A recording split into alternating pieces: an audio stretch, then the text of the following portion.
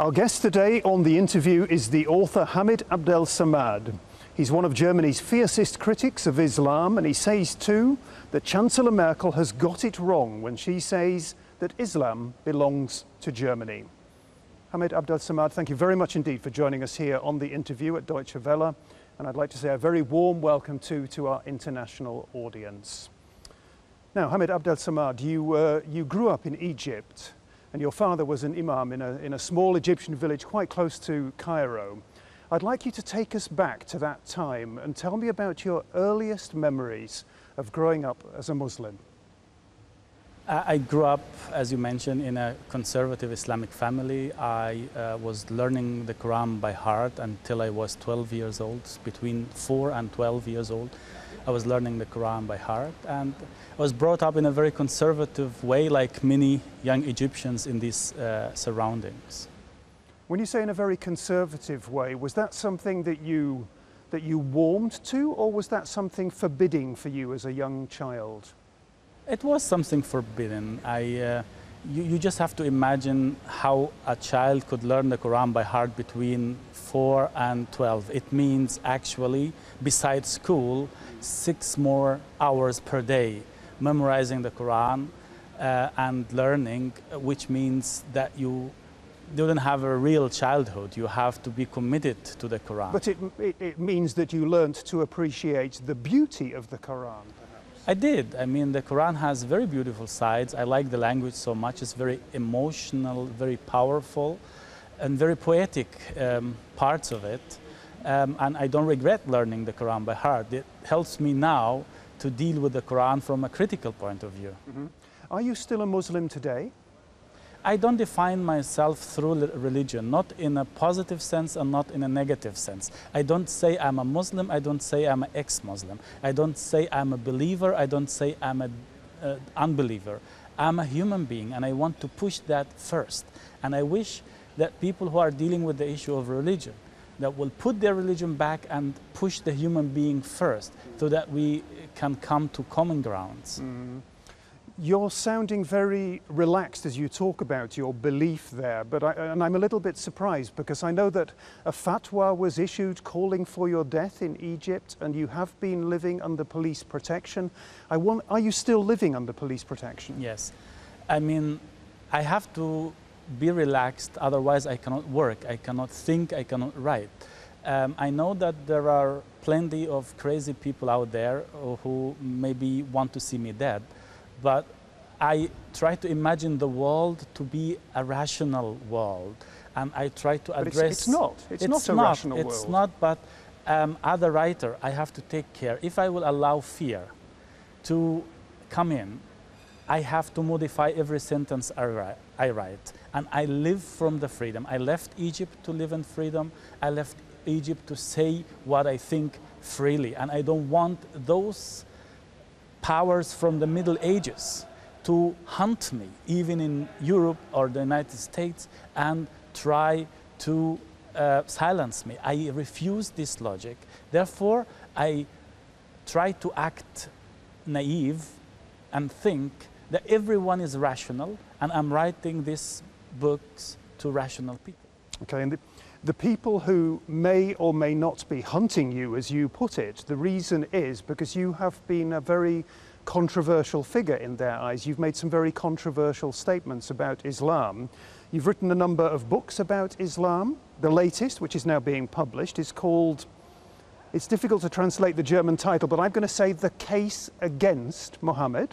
Yes, I like this. I mean, okay, you have a translation for the title. I've been searching indeed for an English translation, and I didn't know how to put it. I was thinking of The Trial of Muhammad, okay, but you put it in a more general way, The Case Against Muhammad. Good. I love that. We have a title for the book. And I mean, another of your books prior to that was Islamic Fascism. That's very emotive. You will understand that, yeah?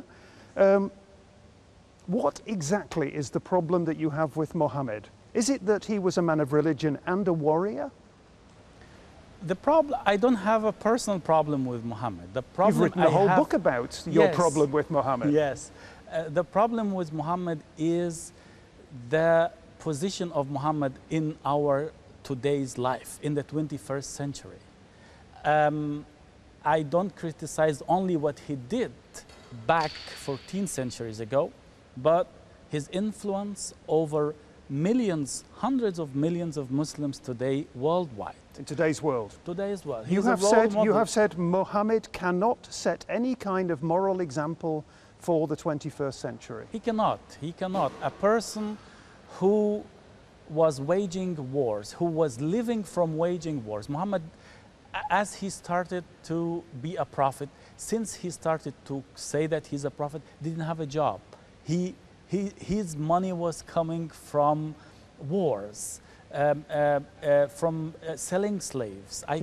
Before that, he had been a merchant. He had been a merchant until he became a prophet. Then it became his job to be a prophet and then to be a warrior. And he and his community were living from wars, were living from the tax that he was imposing on unbelievers. He was living from assaulting the tribes' caravans moving between Mecca and Syria. I cannot consider a person to be a role model who was married to 9 women at the same time. I cannot have a person as a role model who was executing hundreds of war prisoners who surrendered to him in the same day. I cannot have somebody as a role model who married a 6-year-old girl while he was over 50 years old. You clearly believe that Islam in the 21st century needs to be reformed, needs to be modernized. Will it be modernized? I don't believe Islam can reform itself. I don't believe in the reformability of Islam. I believe in the reformability of the thinking of Muslims.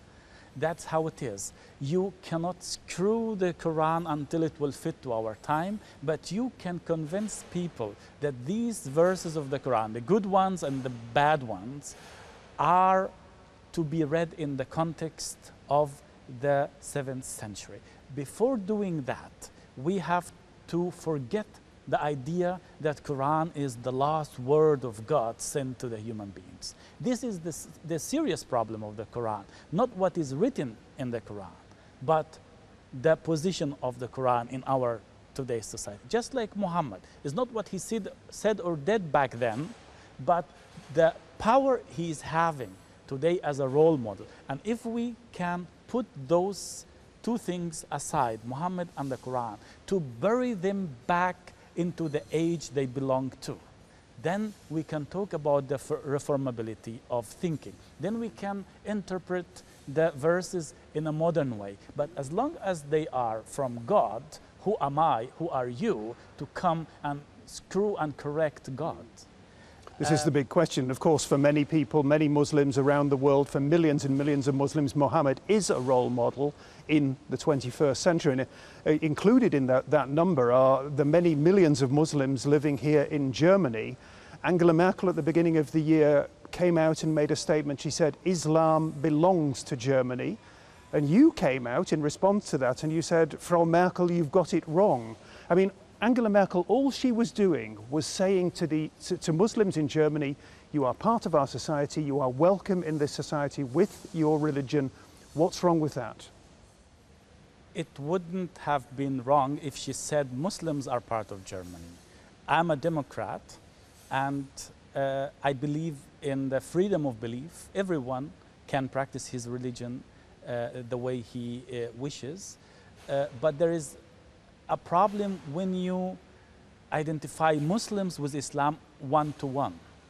Because when Frau Merkel is saying Islam is a part of Germany, so is Sharia, or can Sharia be a part of Germany? Sharia is a part of Islam. Muhammad is the core of Islam. Is Muhammad part of Germany after all what we know about him? His wars, the way he was dealing with women, and the way he was dealing with unbelievers. Of course, all these things that you talk about Islam as though it's an anachronism, a thing of history.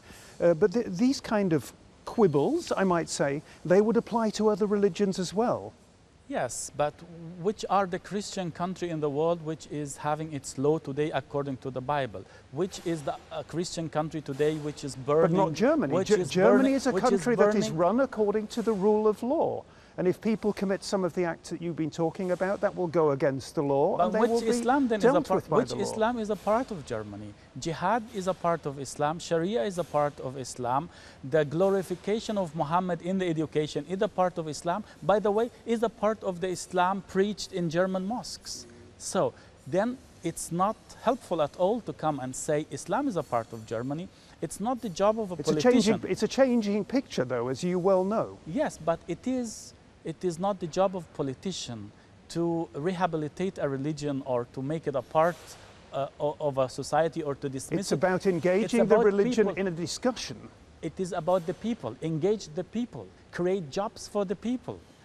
Create a better education for Muslims in Germany. But don't say Islam is a part of Germany, because nobody profits from that more than the conservative Muslim organizations who will come and say, okay, then I want to be just like the German churches. I want taxes from the state. I want to have influence over the media. I want to have influence over the education. And then you are selling the secular state to the conservatives.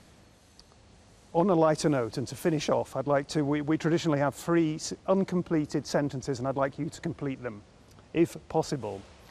If there's one thing I have learned in my life, it is? To appreciate freedom. When I think of Egypt, I have a crying eye and a laughing eye. If I were to meet Angela Merkel, I would say? Again, Frau Merkel, you've got it all wrong.